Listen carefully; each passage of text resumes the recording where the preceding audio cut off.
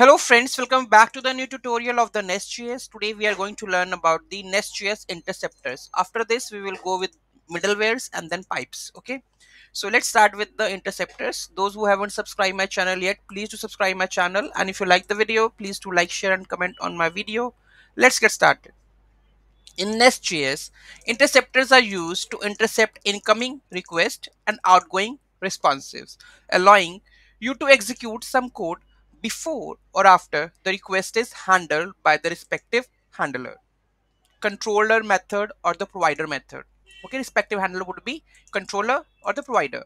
Interceptors are commonly used for logging, transforming data, error handling, authentication, and other cross-cutting concerns. Okay, so let's take a look of the logging one. So I have created that one. So let's create that one.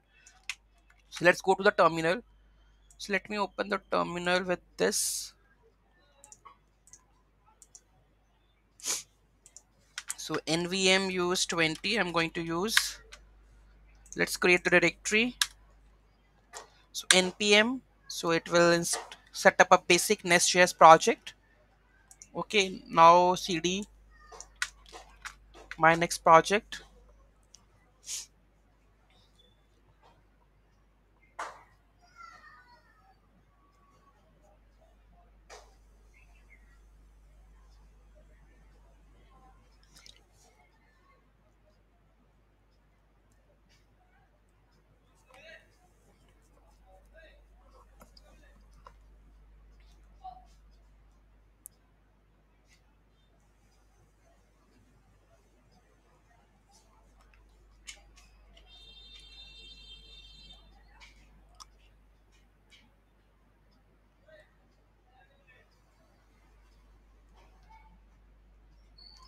So it will take hardly 1 minute more.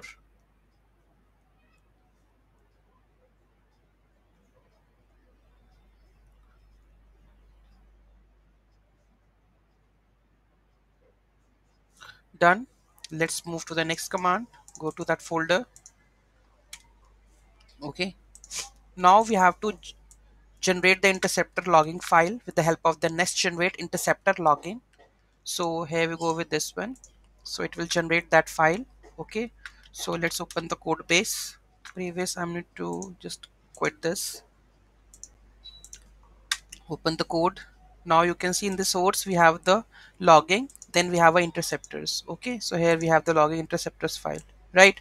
So let's, by default you can see it's mentioned all the thing, execution command, injectable, nest, everything. Okay, so let's paste our code over here. Okay, so here we have to just open that file and just paste this code. So here we have created the same interceptor before, and here just we are doing the logging. Okay, handle.pipe tab console.log after. Okay, so I will let you know about what exactly the pipe is. So basically you have to just add anything before you, whatever you want to process with, you can add. So here just I'm just logging the date. Okay, so let's save this. Moving to the next one, then we have app controller, so we have to use the interceptors there also. So just include this interceptor over here. So app.controller is there, right? So let me copy the full-fledged code. It's not big much of it.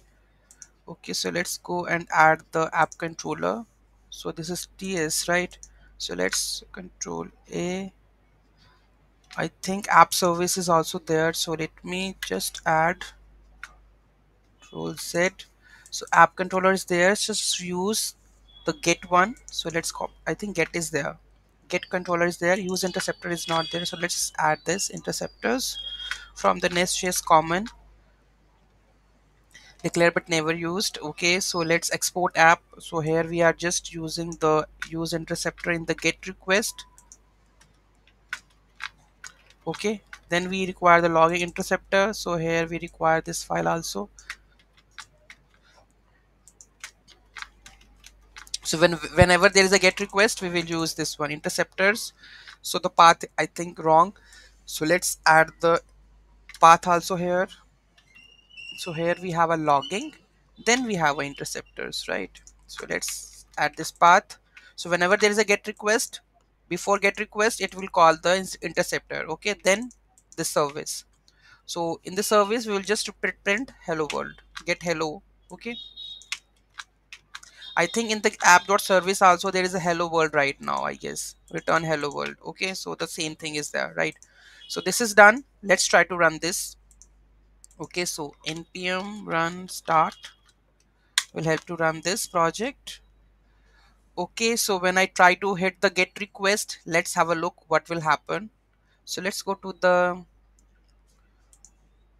browser and let's hit http localhost. We will put localhost and 3000, and you can see hello world. And what will happen in the interceptors, you can see before and after 1 milliseconds. Right? So before hitting this one, if you want to modify the response, then you can modify the response. Suppose before you want to just update the hash the password, so you can do such kind of things. Or before authentication you want to do something or handle the responses, you can do. So this, with the help of this interceptors, that you can manage it accordingly, right? So this is the use case of interceptors. Any doubt, any query in that, do let me know in the comment section. Thank you so much for watching this video, and don't forget to like, share and comment on my video. Have a nice day.